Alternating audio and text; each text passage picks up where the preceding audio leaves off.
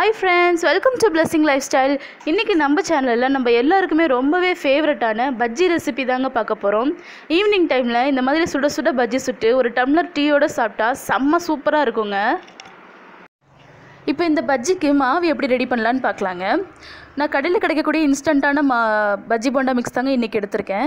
நான் கடலை மாவு யூஸ் பண்ணி இன்னொரு நாள் போடுறேங்க. நான் இந்த ஆச்சி பிராண்டு தான் எடுத்திருக்கேங்க. ஒருவேளை நீங்கள் கடலை மாவு எடுக்கிறதா இருந்தால் 1 கப்பு கடலை மாவுக்கு 1 ஸ்பூன் அரிசி மாவு, 1 ஸ்பூன் வெறும் மிளகாய்த்தூள், ஒரு பிஞ்ச் பெருங்காயத்தூள், கொஞ்சம் உப்பு சேர்த்துக்கங்க. நான் இது கடையில் வாங்கின மாவுனால இதில் உப்பு காரம் எதுவும் சேர்க்க தேவையில்லைங்க. ஒரே 1 ஸ்பூன் அரிசி மாவு மாத்திரம் நான் இதில் சேர்த்துக்கிறேங்க.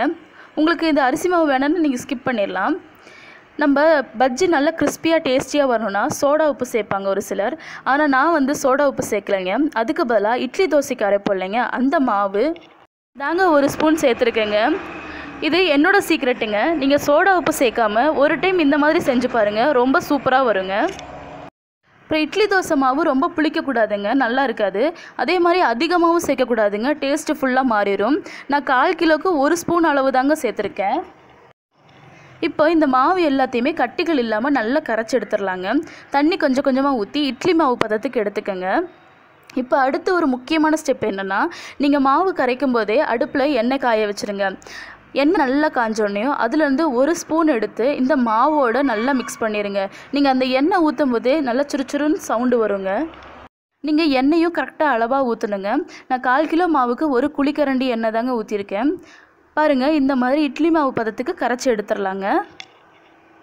பாருங்கள், மாவு நல்லா ரெடி ஆயிடுச்சுங்க. நீங்கள் இந்த மாவை ஊற வைக்க வேண்டாம், உடனே நீங்கள் பஜ்ஜி சுட்டுடலாங்க. நான் இன்றைக்கி வாழைக்காய் எடுத்துருக்கேங்க. வாழைக்காய் நல்லா தோலெல்லாம் எடுத்துகிட்டு நான் 2ஆக கட் பண்ணி யூஸ் பண்ணியிருக்கேங்க. எண்ணெய் நல்லா காஞ்ச உடனேயும் இந்த மாதிரி பெரட்டி அதில் போட்டுடலாங்க. இந்த மாதிரி வாழைக்காய் ஒவ்வொன்றையும் மாவில் பெரட்டி நம்ம சுட்டு எடுத்துடலாங்க. நான் இன்றைக்கி வாழைக்காய் மட்டும்தாங்க யூஸ் பண்ணியிருக்கேன். நீங்கள் இந்த மாவுலையே கிழங்கு, வெங்காயம், கத்திரிக்காய், அப்பளம் இந்த மாதிரி யூஸ் பண்ணி நீங்கள் சுட்டு எடுத்துக்கலாங்க. ரொம்பவே நல்லாயிருக்கும். நான் இன்னொரு நாள் உங்களுக்கு போண்டா ரெசிபியும் செஞ்சு காமிக்கிறேங்க. நீங்கள் எண்ணெயில் பஜ்ஜியை போட்டோடனையும் அது அழகாக பொங்கி வருங்க. நம்ம சோடா உப்பு சேர்க்காமையே பஜ்ஜி நல்லா உப்பி வருங்க. டேஸ்ட்டும் சூப்பராக இருக்குங்க. ஒரு டைம் இந்த மாதிரி செஞ்சு பாருங்க. அடுப்பை மீடியம் ஃப்ளேமில் வச்சே குக் பண்ணி எடுங்க. அப்போ தான் உள்ளே இருக்கிற காய்களும் நல்லா வெந்திருக்குங்க. ஒரு 5 நிமிஷத்துலேயே இது குக் ஆயிருங்க. இப்போ இது ரெடி ஆயிடுச்சு, எடுத்துடலாங்க. அவ்வளோதாங்க, ரொம்பவே சூப்பரான வாழைக்காய் பஜ்ஜி ரெடி ஆயிடுச்சுங்க. நான் சொன்ன அந்த இட்லி மாவையும் எண்ணெயும் சேர்த்து நீங்கள் ஒரே ஒரு டைம் இந்த மாதிரி செஞ்சு பாருங்கள்.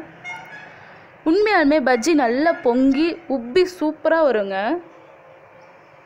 இந்த மாதிரி ஒரே ஒரு டைம் உங்கள் வீட்டில் நீங்களும் ட்ரை பண்ணி பார்த்துட்டு எப்படி வந்துச்சுன்னு எனக்கு சொல்லுங்கள். அவ்வளோதான் ஃப்ரெண்ட்ஸ், இந்த வீடியோ பிடிச்சிருந்துச்சுன்னா லைக் பண்ணி, ஷேர் பண்ணி, கமெண்ட் பண்ணுங்கள். இதே மாதிரி இன்னும் நிறைய வீடியோஸ் பார்க்கணும், நம்ம சேனலை சப்ஸ்கிரைப் பண்ணி வச்சுக்கோங்க. மறக்காமல் பக்கத்தில் இருக்கிற பெல் பட்டனையும் தட்டி விட்டுருங்க. Thank you friends.